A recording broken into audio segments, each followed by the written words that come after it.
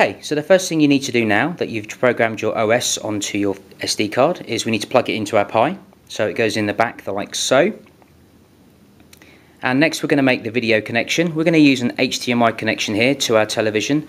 In fact, we're using a monitor with a DVI converter, but you can use the HDMI straight into your television, or there's an analog video on the front there, as well as an analog audio connection, which is 3.5mm to phono if you don't have an HDMI TV.